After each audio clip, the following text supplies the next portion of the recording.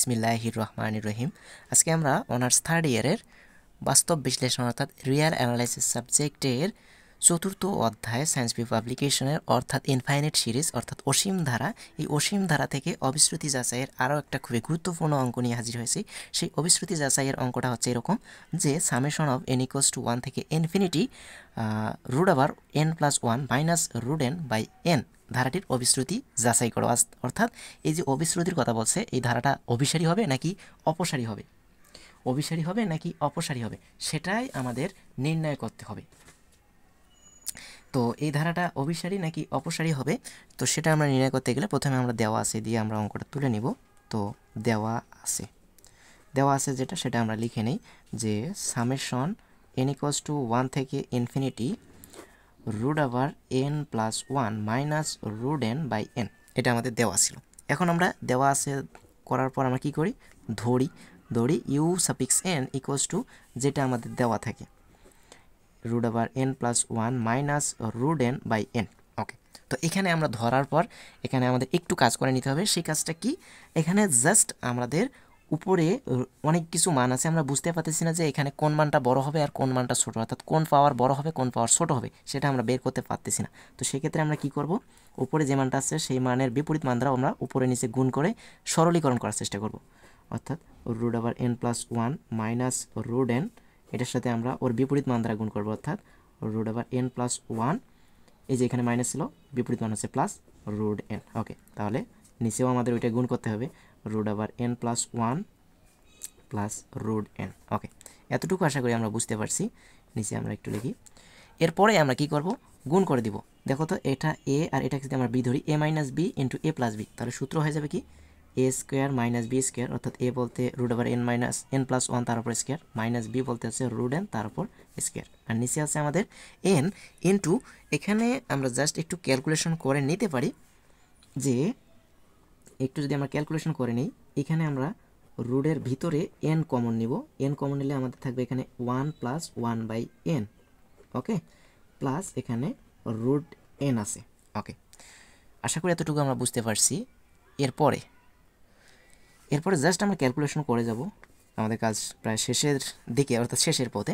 তো এখানে রুট আর স্কোয়ার কাটা গেলে n+1 থাকবে, মাইনাস আছে মাইনাস দিলাম, এখানে রুট আর স্কোয়ার কাটা গেলে n, তার মানে এই প্লাস n আর মাইনাস n কাটা যাচ্ছে, আর নিচে আমাদের কি থাকতেছে n ইন্টু, এখানে যদি আমরা একটু কাজ করে নিই, এখানে আচ্ছা সেকেন্ড ব্র্যাকেটে দিলাম রুট nটাকে আলাদা করে দিলাম, আর রুট আবার 1+1/n এটাকে আলাদাভাবে রুট করে দিলাম, প্লাস রুট n।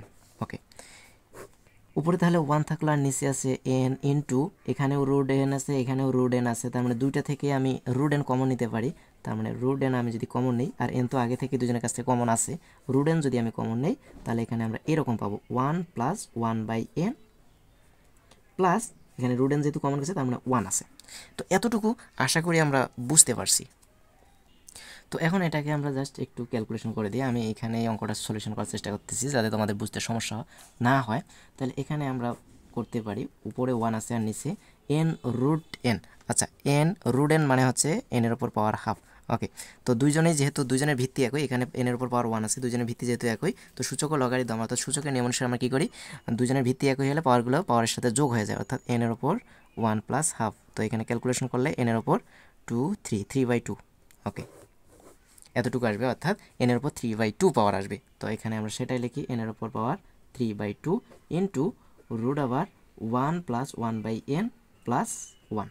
ওকে, এতটুকু আশা করি আমরা বুঝতে পারছি। এটা হচ্ছে আমাদের কিসের মান, ইউ এন এর মান, কিন্তু অতএব you suffix n equals to এই মানটা আমরা পাইলাম।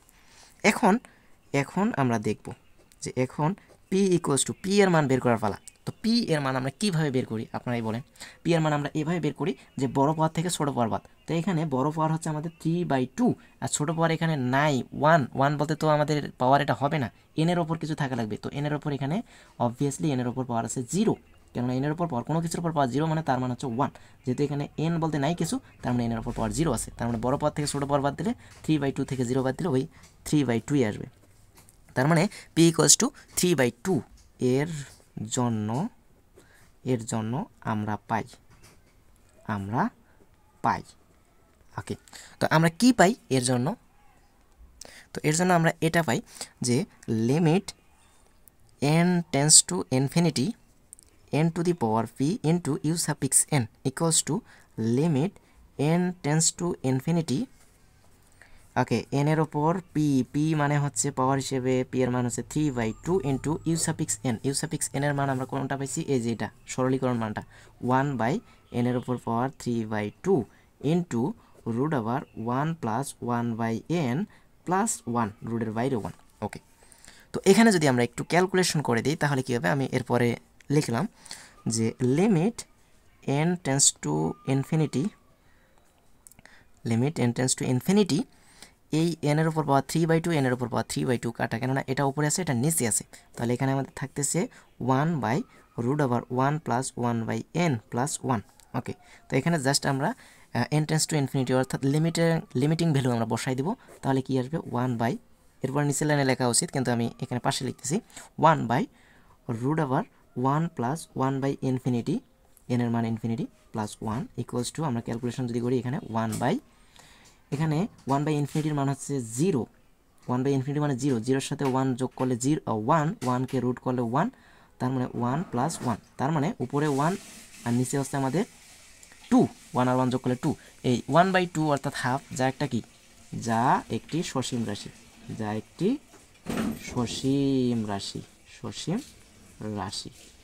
ওকে, যা একটা সসীম রাশি। তো এখন আমরা আমাদের অঙ্ক প্রায় শেষের দিকে, তাহলে আমরা বলতে পারি যে যেহেতু p ইকুয়ালস টু 3/2 যেটা অবভিয়াসলি 1 এর চেয়ে বড়, তাহলে আমরা বলতে পারি সুতরাং দ্বিতীয় তুলনামূলক পরীক্ষণ অনুযায়ী এত ধারাটি অভিসারী। তো যেহেতু p ইকুয়ালস টু 3/2 যেটা 1 এর চেয়ে বড়, সুতরাং দ্বিতীয় তুলনামূলক পরীক্ষণ অনুযায়ী সামেশন n ইকুয়ালস টু 1 থেকে ইনফিনিটি ইউ সাফিক্স n ধারাটি অভিসারী। কেন অভিসারী? কেননা p এর মান 1 এর চেয়ে বড় এবং এখানে যে মানটা আছে সেটা একটা সসীম রাশি, সেই ক্ষেত্রে আমরা বলতে পারি যে এই ধারাটা হচ্ছে একটা অভিসারী ধারা। তো আমরা বলতে পারি যে অতএব প্রদত্ত ধারাটি অভিসারী। তো এটাই হচ্ছে আমাদের অবিস্তৃতি যাচাইয়ের অঙ্ক। তো এইভাবেই আমরা অবিস্তৃতি যাচাই করবো, অর্থাৎ সম্পূর্ণ অঙ্ক অর্থাৎ সবগুলো অঙ্কই দ্বিতীয় তুলনামূলক পরীক্ষণ অনুযায়ী করব। কেন আমাদের এত নিয়মে আমরা করতে যাচ্ছি না? কেননা এতগুলো নিয়ম আমাদের মনে থাকবে না, কেননা রিয়েল অ্যানালাইসিস সাবজেক্টটা এমনি তুলনামূলকভাবে অন্যান্য সাবজেক্টের তুলনায় একটু কঠিন আছে। তো সেই ক্ষেত্রে আমরা সবগুলো একইভাবে করার চেষ্টা করব। তো আশা করি আমরা বুঝতে পারছি এই অবিস্তৃতি যাচাই সম্পর্কিত ম্যাথটি। তো এরপরেও যদি কারো কোথাও কোনো ধরনের বুঝতে সমস্যা হয়ে থাকে তাহলে অবশ্যই জানাবেন। ধন্যবাদ সবাইকে।